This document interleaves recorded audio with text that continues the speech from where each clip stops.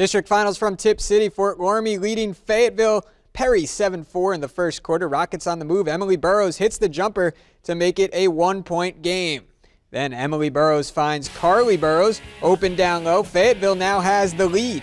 But here come the Lady Redskins. Kelly Turner on the block, makes her move, and scores 2 for the Redskins. Carla Siegel's bunch back in front now. Jessica Berger nails the jumper from the elbow. 11-8 Loramie leads.